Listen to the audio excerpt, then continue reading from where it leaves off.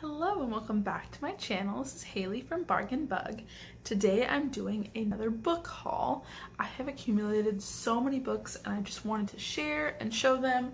So I've actually got two of these bags down here. I have a lot more chapter books this time, and I've just been accumulating so much. So I've accumulated books from Goodwill, and I especially like going to Goodwill and going to their children's book section and looking for the tag of the week.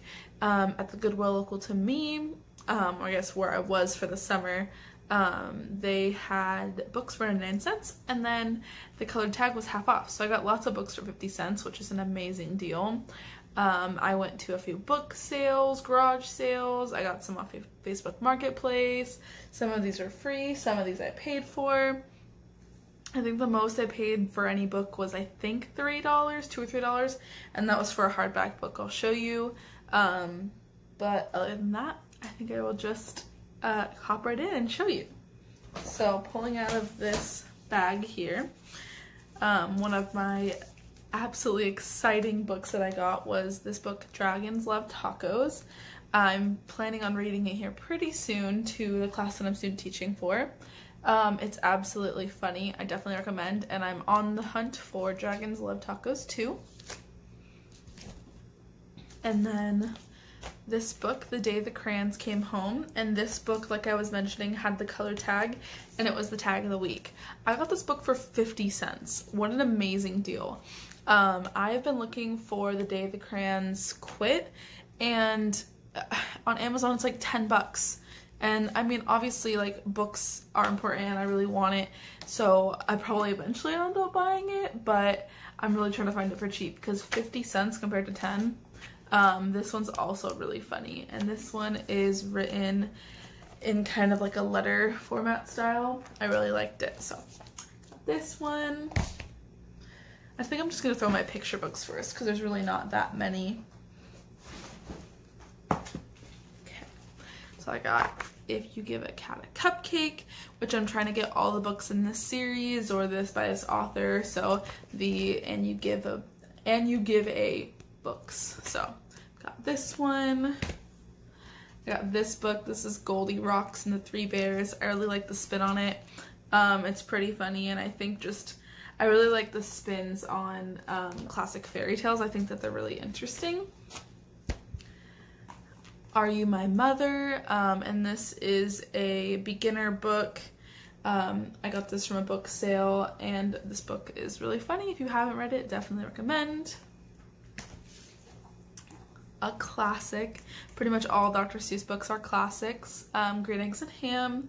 So I wanted to get it, and I did. If You Take a Mouse to the Movies. Again, I got this at a book sale, and this, I think I've got If You Give a Dog a Donut, and then the cat a cupcake, and now this one. I know for a fact I don't have like the original. So yeah, all of these are on my list. How the Grinch Stole Christmas, again, a classic. I'm not sure if I'm allowed to have this in classrooms just because of Christmas and celebrating it. I think I'm fine, but I'm not sure. But again, a great book and would good to pull out around Christmas time and read. My Father Knows Everything. Sorry, My Father Knows the Names of Things. This one's a really cute book. I like it. And then this one, I believe, I'm pretty sure I got it from Goodwill, and I think so, or maybe a thrift store or something, I can't remember. And I believe it's supposed to have a jacket, a cover jacket on it. The name is on the spine, but it's also Rosie Revere Engineer. And I think these books are super important to have because it's about an engineer, and there's I think there's one about a scientist, and so I think it's really great to have these books and have scientists represented in our children's literature. Okay, I forgot a few more picture books. So this is called Moose Tracks. I don't believe I've read this before. It looked cute. I kind of flip through books and like half read them. Sometimes I will fully read them before I buy them, but this was a 50-cent book, so I thought it was worth it.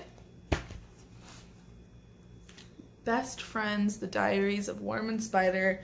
This is a really great book. I remember it from my childhood, and it's got the Diary of a Worm and the Diary of a Spider in here, so it's like 2 books in one. And again, I'm pretty sure I got this for 50 cents at Goodwill. Maybe I got it for $1, but great price, great books, and can't beat it. And then last but not least, Frankenstein. And I'm not sure that I've read this book, but this is my favorite illustrator. His name is Dan Santat.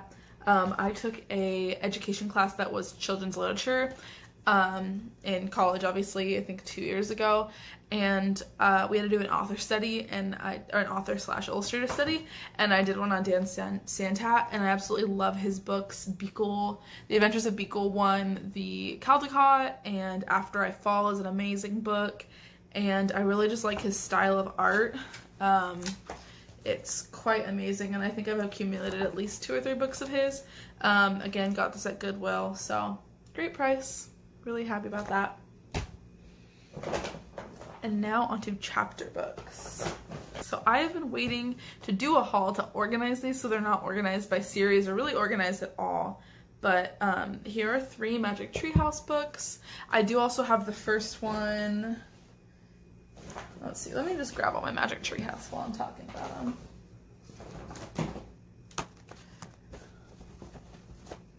Here we go. So these are some of the few that I have. I don't know if I've hauled any more. This number 1 is Dinosaurs Before Dark, and I'm just gonna pause my book haul kind of. This is not like sponsored in any way, but I really wanted to mention it. Kellogg's has this program going right now. It's called Feeding the Reader or Feed the Reader. I'll leave the link down below. That's how I received this book.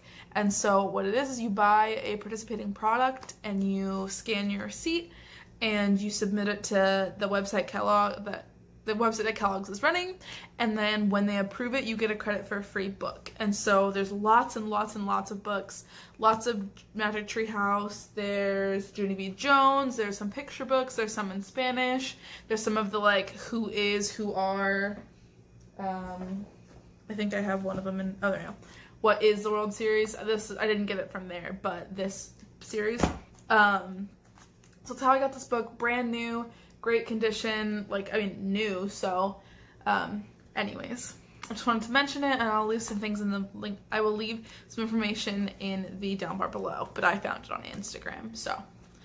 I have the first Magic Tree House, Dinosaurs Before Dark, and I ordered the, companion book off of that Kellogg website for this book. They have a nonfiction tag-along series, so number 1. And I've got number 2, and this one is The Night at Dawn. I've got number 4, which this one is Pirates Past Noon. Number 5, The Night of the Ninjas. And then the rest are kind of randomly numbered. Got number 17, Tonight on the Titanic, and this one was from a bookstore, and it was $1.50. And then number 18, Buffalo Before Breakfast, again $1.50. And then Good Morning Gorillas, number 26, and again I paid $1.50. I paid $1.50 for a lot of these books because I think that they're super important and super great to read. And then these are just some random books. So this one is called The Teacher's Funeral, a comedy in 3 parts. I've never read this before. I got a bunch of books from the same place. So some of them I wanted and some of them I didn't know, so it's part of that. The Bell Bandit, again, haven't read this before. Don't really know much about it. So these books that I have, I'll do some research before I put them in my classroom, look at them. From that same person, I got 3 copies of The Emerald Bear, Island of the Blue Dolphins, which I never personally read as a kid. I know quite a few people did, and this one has the Newbery medal. And then again, what I showed you before, the What is the World series, the cover is a little bent, but I think these books are super important for kids. The what is, who is, what are, who is, who was, what is, all those sorts of things. I think they're super important, so I got that. And then I got quite a few Junie B. Jones between a couple different piles. Again, I think Junie B. Jones is an amazing series, and I think it's really important for kids to read books that are funny and books that they'll enjoy. And I grew up with these books, so I just really wanted them for my classroom. I know I really enjoyed them at this age. My mentor teacher shared with me that she prefers the Judy Moody books because the first time that she read one of these books, she was like, wow, that kid that seems like a not so good kid and maybe setting a bad example. But these books, I'm pretty sure, are what got me into reading. I really liked these as a kid, and they were really funny. So I've got Junie B. Jones as a party animal, and this one was $1.50. I got a lot of these books at the same time. The Dr. Treehouse and the Junie B. Jones. Junie B. Jones and the Mushy Gushy Valentine. Junie B. Jones, Junie B. First Grader, Boo, and I Mean It. This would be good to read here pretty soon since Halloween is coming up. Dumb Bunny, Junie B. Jones, Dumb Bunny. Junie B. Jones is Captain Field Day. Junie B. Jones has a monster under her bed.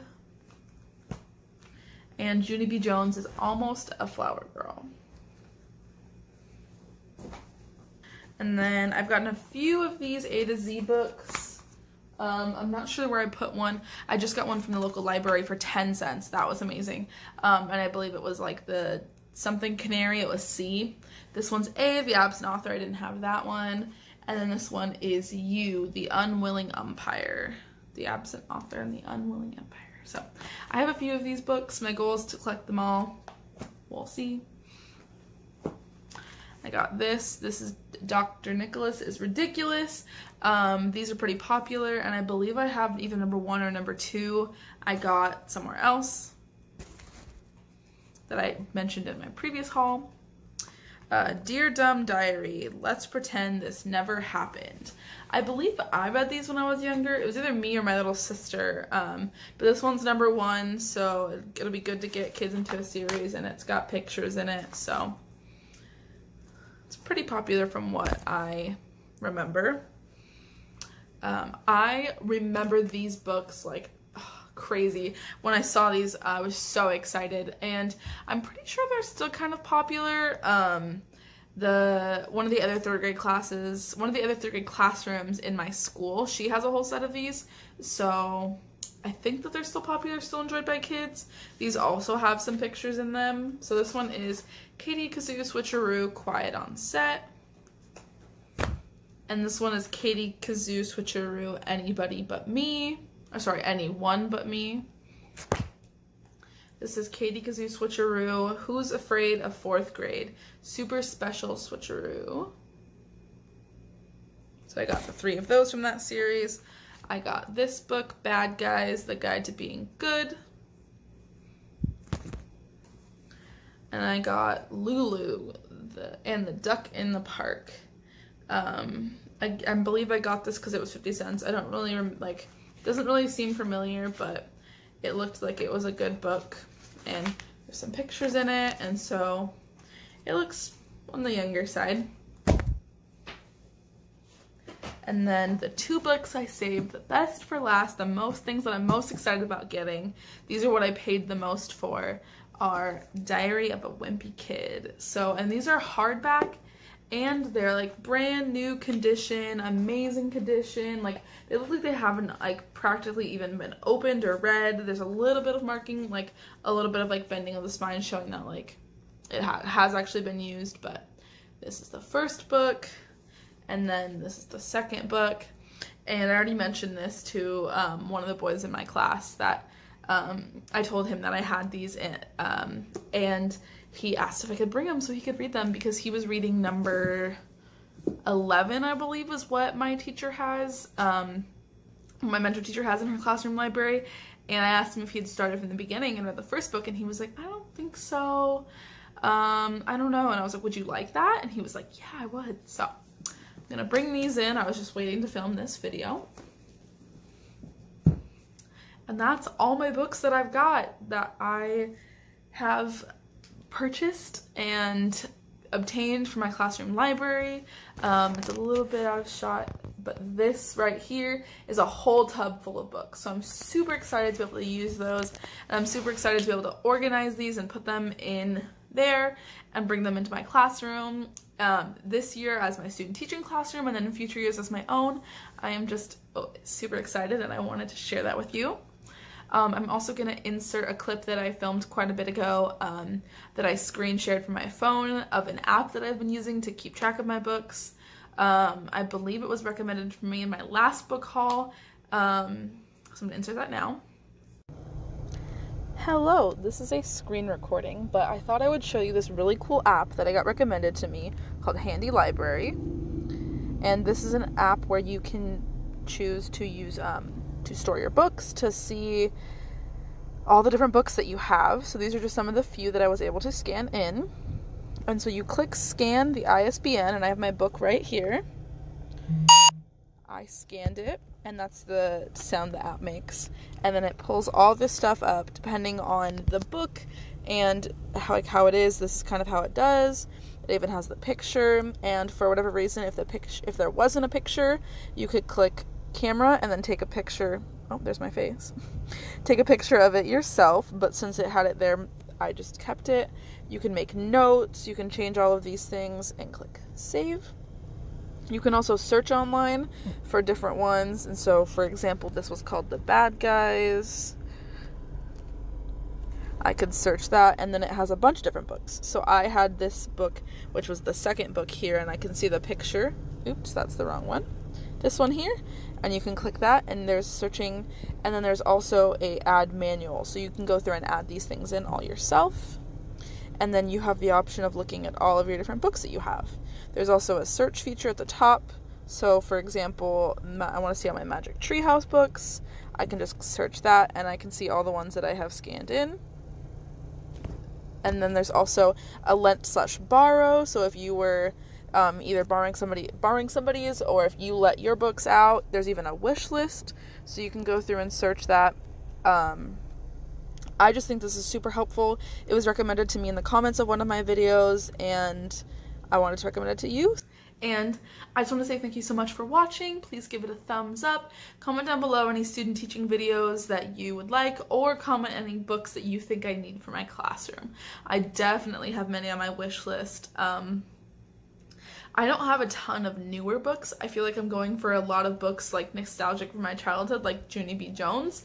But I believe they're still popular, and I'm trying to get newer books. I'm just not trying to pay full price for those. So if you have any suggestions on where to get cheap books, any suggestions on books I should have for my classroom, or any suggestions of videos you would like to see student teaching related or elsewhere. Thank you so much for watching, and I will see you in the next one. Bye!